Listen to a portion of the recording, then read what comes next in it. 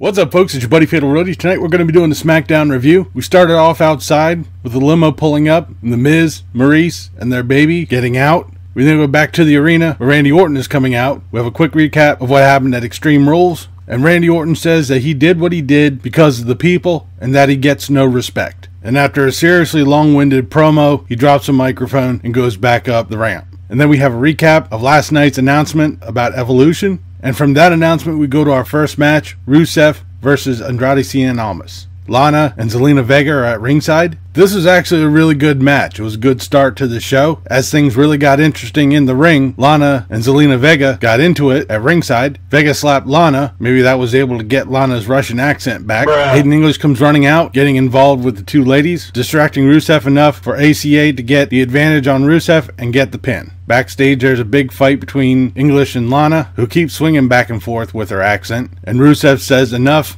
Maybe neither one of you are good enough for Rusev Day," and walks away. We then have R-Truth versus Samoa Joe. This is a glorified squash match. Samoa Joe won with the Coquina Clutch. We then have Asuka versus Billie Kay. Thankfully, the Iconics didn't come out with microphones, but unfortunately, with all of Billie Kay's screaming, I did have to mute the match halfway through. Asuka won with a kick to the head of Billie Kay for the pin. We then have Paige in the ring to announce the opponent for AJ Styles at SummerSlam. She first takes a moment to cut a promo about Evolution, and then introduces AJ Styles. AJ gets in the ring, cuts a promo, and then asks Paige to let him know who his opponent is. Before she can announce it, James Ellsworth comes out. He says he's back to take the title away from AJ Styles. Then after a verbal back and forth between Paige and Ellsworth, Paige tells James Ellsworth that he's fired, calls for security, and escorts him to the door and kicks him out of the arena. As this is going on, Samoa Joe comes out from behind and attacks AJ Styles, puts him in a Coquina Clutch, signs a contract, and throws the table on top of AJ Styles. So I guess we're going to have Samoa Joe and AJ Styles at SummerSlam.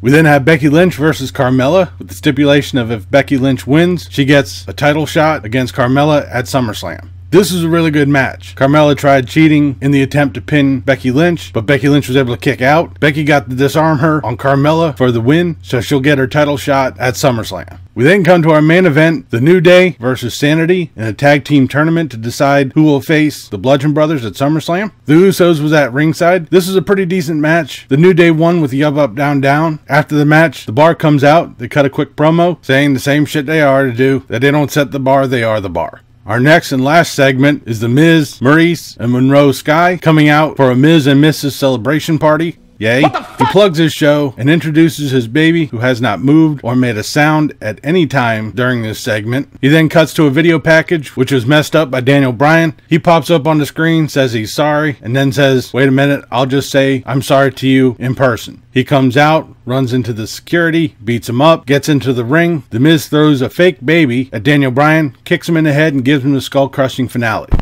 Derp, derpity, derp, derp, derp.